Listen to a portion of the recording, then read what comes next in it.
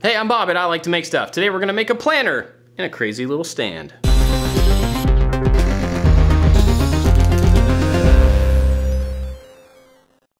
This video is sponsored by Squarespace. If you need a website, domain, or online store, make it with Squarespace. We have a lot of plants in our house. My wife loves to pick up really interesting looking things, but she doesn't always like the containers that they come in. So she keeps asking me to make planners. I'm finally gonna make one for her out of some teak that I have, and I'm gonna use this as an excuse to 3D print something I've been thinking about for a while. Let's do it. I wanted to make this planner out of 12 pieces. 360 degrees divided by 12 is 30.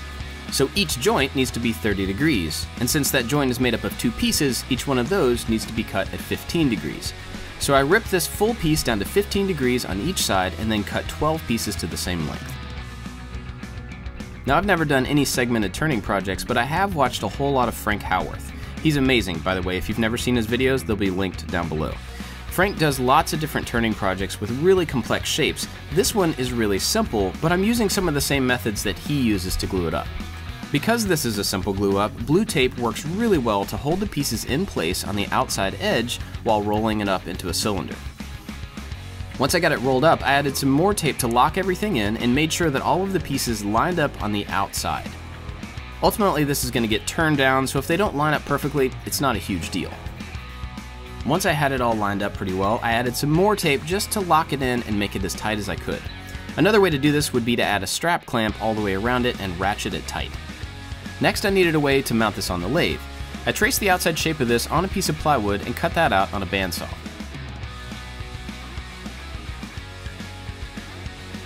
I added lots of glue to the planner and glued this piece back into the place where I had traced it. And before I cut that piece out, I did make sure to mark the center of that shape. And after that dried, I used that center point to mount the faceplate so that I could put it on the lathe. I knew going into it that this piece was not going to be perfectly centered, so I made sure to take my time and turn it very carefully at first. This video is sponsored by Squarespace. Whether you want to start an online store, launch a podcast, or maybe start a blog to show off what you do, Squarespace is an awesome way to get up and running very quickly. You don't have to know how to do any programming, there's nothing to install or upgrade. You start with one of their beautiful templates and then customize the site from there. If you've already got a domain, you can transfer it over, or you can just get one through Squarespace. If you want to try out the service, you can do that for free by going to squarespace.com/ILTMS. Once you get the site built and you're ready to launch, use the code ILTMS to get 10% off your first purchase. Be sure to go check it out. It's an awesome service and a great way to build a site. Thanks, Squarespace.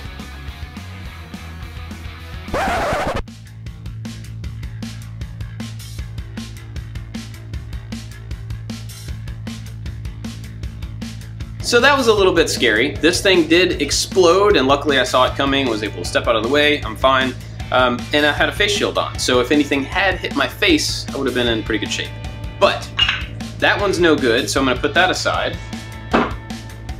Followed the same procedure to make another one. Now what I think happened on that other one was that the glue was probably not completely dry. And this one's made out of teak, which is a very oily wood, so there's a possibility that the glue didn't actually soak in everywhere that I wanted it to. And if that's the problem, the same thing will probably happen to this one. So we're gonna try this one out and see.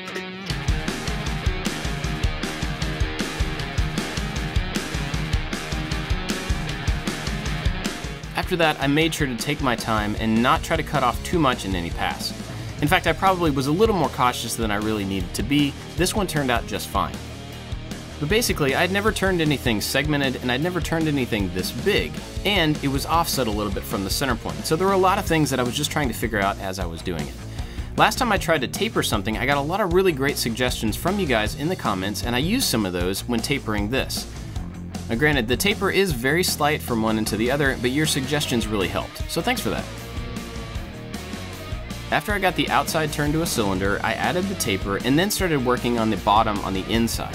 And this really just had to be a circle deep enough to be able to put in a bottom plate. I went in about 3/4 of an inch. Then I went back and worked on the taper some more, trying to get the profile even and straight, and the bottom to be thin, but not too thin.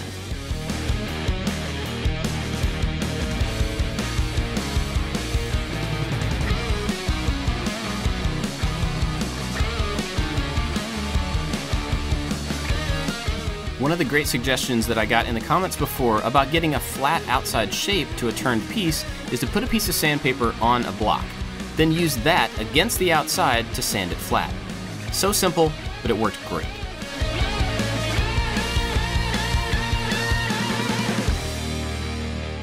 The last little step was to flatten out the bottom face to make sure that it would sit on the table, and then I used a parting tool to start to separate it from the base that I had glued it onto.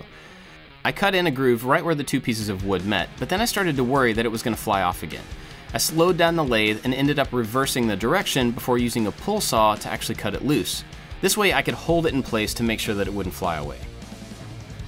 I went back and forth between these two, just trying to figure it out as I've never done this part of it before. Eventually I just took it to the bandsaw and cut it away. And after this I measured the opening on the bottom of the planter and cut a circle of teak that would fit in there perfectly. I cut it a little bit oversized and then used the disc sander to round out the edges to make sure that it was a nice snug fit. And once it fit well, I glued it in place.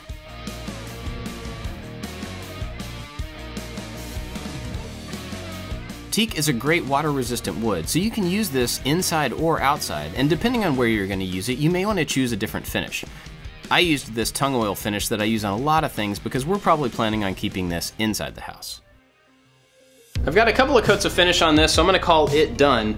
It's very simple. You could add lots of detail if you wanted to. I like things that look really basic like this, but this is not the entire project. I also wanted to make a stand to set it on. I've had this idea for a while about making geometric shapes with 3D printed pieces and pencils. So we modeled and printed these connectors, and this one in particular has 4 angles that are exactly the same, and the diameter of the circle fits right around a pencil as long as you take off the eraser fairing. And for this particular one with the same angles, if you have 6 of these and 12 pencils, you can stick them together to make a diamond. The cool thing about this system is that you can actually turn it into a lot of different things. In this case, it's going to be a stand for the planter, but you could also run wire through it and turn it into a light fixture. And it doesn't have to look like this. These pieces are printed out of a silver PLA, but you could print them out of any color you want, or paint them, or go on Shapeways and have these printed out of metal. There you could get them in all sorts of different metal finishes, and they would be really strong. And even for the pencils, you don't have to use black or even the typical yellow pencils. You could use colored pencils and come up with all sorts of really cool looking structures.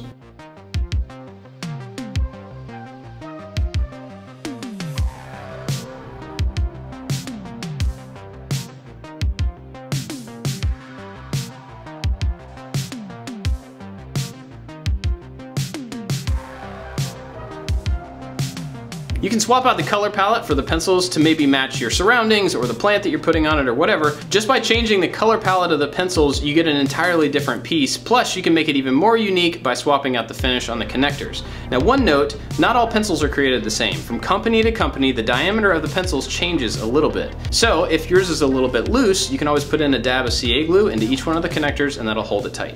Let's try this out.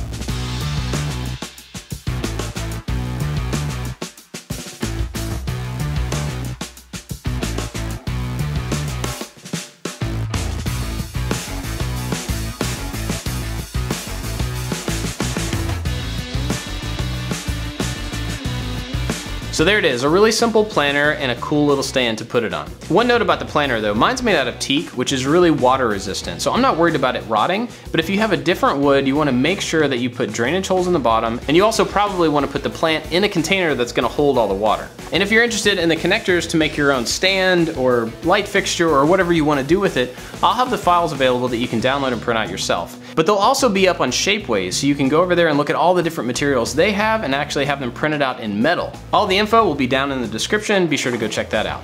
I'd love to know what you think about this one. Let me know down below in the comments. I've got lots of other videos that you may be interested in, so check some of those out and don't forget to subscribe. That's it for this one, guys. Thanks for watching. We'll see you next time. I had this idea a while ago about, I've had this idea for a while about making but